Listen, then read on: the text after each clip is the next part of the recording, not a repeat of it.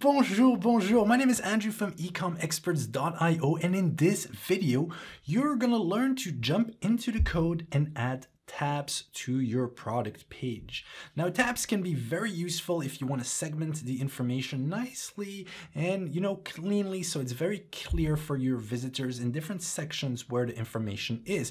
We're gonna go from this to this on the product page. So if you stick around to the very end, you're gonna figure out exactly how to do that. Also, if you look at the description, there is a link below and there is a step-by-step guide on how to actually get there. So you just have to follow the text, all the code is there as well, and you copy paste it. I'm gonna actually follow that exact same guide right now with you, and we're gonna add some tabs to your product page. Let's just jump straight into it. So here we are on our demo shop. Perfect. We can go to the camera film and you can see right here there is no tabs. There is just my product description, my product title, and my price, and I can add to cart or buy it now. Pretty standard stuff. So if we look at this is our Shopify store in the backend. Obviously, this is what you log into every day, hopefully. And we're going to make those changes. For this, we're going to go to the online store section, and here you have all your themes. Whenever you make some custom coding to your store, and I can't underline this enough because some comments were like, oh, I'm stuck, I made a mistake. You have to always create a duplicate of your store. So create a duplicate. That case, you have a backup. In case something goes wrong, you can always refer to the duplicate. And actually, we're going to do the work on the duplicate theme. That way, if we're doing something wrong in the code, it doesn't affect our live visitors. And we still can continue making sales, and there is no broken experience. So here you go. I clicked actions and duplicate, and now I have the copy of the debut theme, which is an exact copy. The code is exactly copied, but this is not live. Okay, so we are going to jump into the code right now. All you have to do is click on actions right here and then jump into the code by clicking edit code right here. And here we are. This is what you should normally be seeing. So we're going to start by adding Jquery. Jquery, long story short, is an external code library that we're going to get some information from. I'll make another video about exactly what Jquery is, but that's kind of beside the point right now. It's possible that Jquery is already installed on your Shopify store. It's a very common thing to do. So for that, we're going to go here in the layout section. You will find the theme.liquid. On the theme.liquid, you're going to go to your keyboard and you're going to do Command F for Mac or Control F for Windows. And this will pop up this little search function that allows me to search for a specific word inside this file right here. And you're going to type Jquery. Nothing came up. I typed enter, nothing came up. That means there is no Jquery installed yet. No problem. You're going to look for the head tag right here. We can find it. Head opening tag is right here. You're going to press enter twice, and then you're going to take the Jquery code line from the documentation in the link below, and you're going to paste that right here. So again, whenever I paste code, all that code is available to you. You just have to go down into the description, follow the link, and you will see all the step-by-step guide with the code. And there you just copy paste exactly this line. Now, what happens if Jquery is already installed and when you did control find and typed in Jquery, you did find Jquery?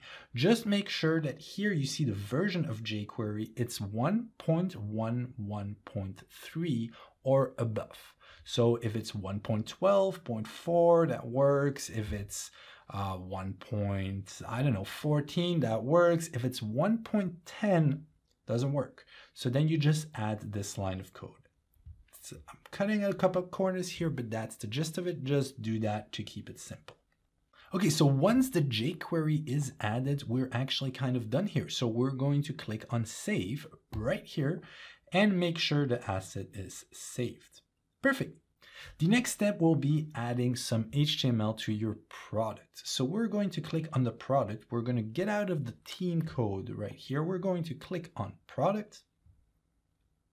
And we're going to click on the product that we want to play with. Once we're in the product where we want to add the tabs, we're going to click on the little Show HTML icon right here. Then we're going to copy and paste the code that's provided to you under the second section in the documentation link below. So I'm going to remove all of this, and I'm going to paste my HTML that is provided to you in the documentation below. Once that is done, you can simply click on Save right here. Great. Now, just be wary is that this is live right now. So if someone at this very moment comes to your store and goes to the camera film product, they will see this right here, what we just entered. So keep that in mind. If you want to avoid that and really not affect your live users at all, you can duplicate the product, put the code into it, and then switch the live products afterwards. Now we have added our HTML to our product, it's time to jump back into the code. So you click on Online Store. You go to the copy of your debut theme because that's where we're making all of our modifications. You go back into Edit Code. And you're going to look for the product.liquid template. So that should be under the template section right here. You see the word template right here. So there should be a product.liquid. If there's just too much there, you can just type in products. So right here we have the product.liquid. We open it and then we scroll to the very bottom of the page.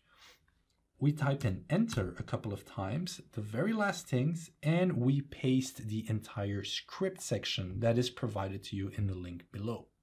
So this is what I just pasted. Again, code is provided to you in the link below, and you click on save. Okay, and now we have to add the styling. So now the skeleton is kind of done of what we want to do. It's going to react the way we want. If we click on one tab, it's going to go to that tab. And if we click on another, it's going to show the other information. The problem is it's not as pretty as we like it yet. It's probably very bare bones. That's because we haven't added our CSS code yet. CSS code is responsible for making it pretty. So if you really want to do this the correct way of clean development, you should be adding all CSS code in the CSS files.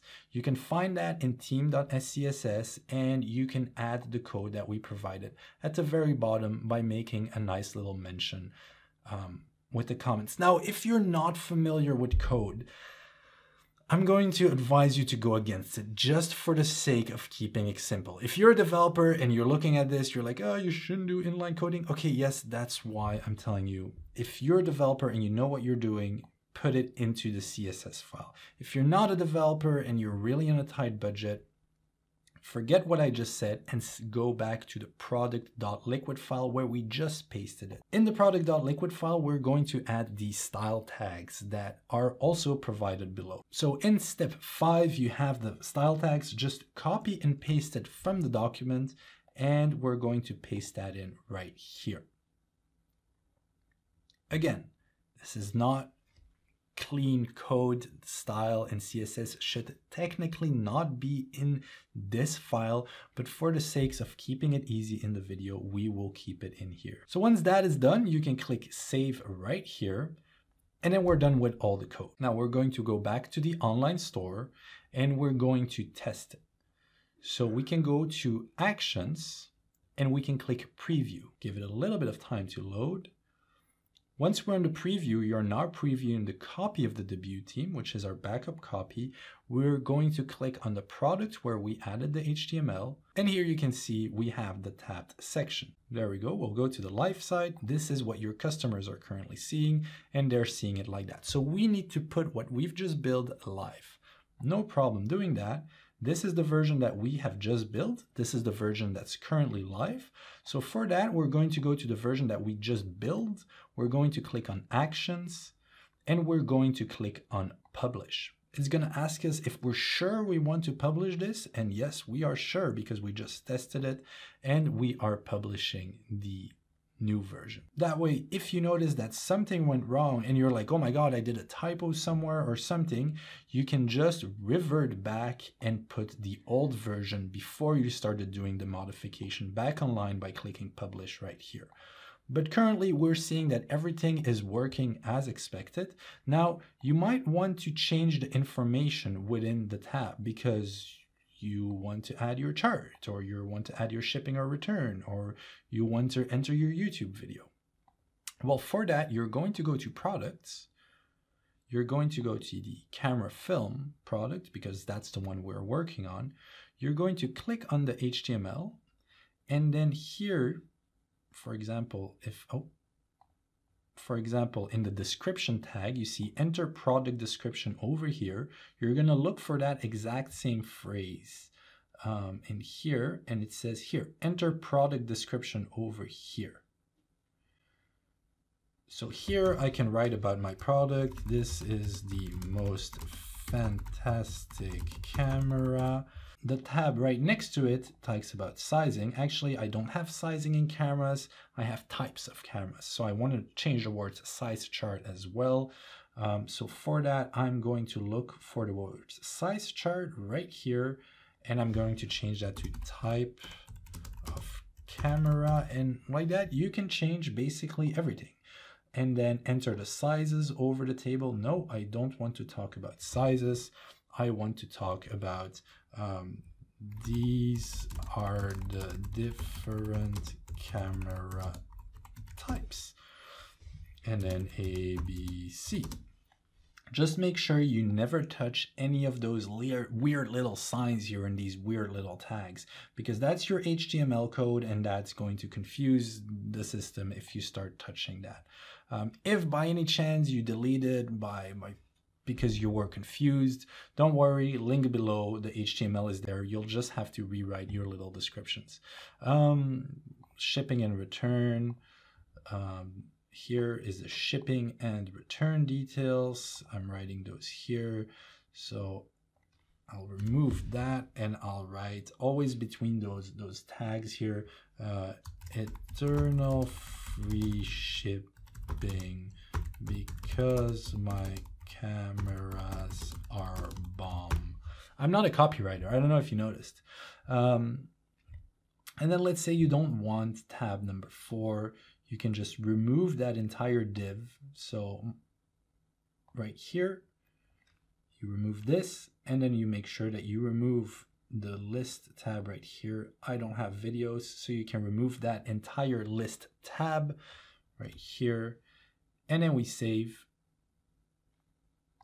We refresh to see the results. And there we go. We have 3 tabs now. Type of camera. These are the different types. Eternal free shipping because cameras are the bomb, and this is my description. So there you go. I hope that was quite useful for you. Now you have a quick and easy way to add tabs to your product and to your Shopify store. Now, I know there is more professional ways and cleaner ways to do that, but those are a bit long to explain in a Shopify video. This is really if you're starting up and if you just need some code to quickly have tabs to your product page, then this is definitely the information you need. All the styling you can do by changing the CSS, that's going to be for another video. The JavaScript on how it acts, you don't really need to change it, and the HTML is pretty straightforward as well. If you want a more sophisticated solution, make sure to check into meta fields. That's definitely something that can help you for that.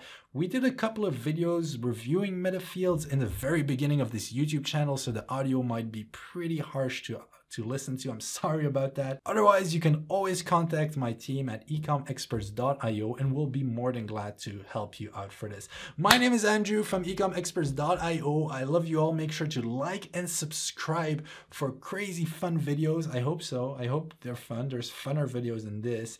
And I'll see you in another one. Ciao.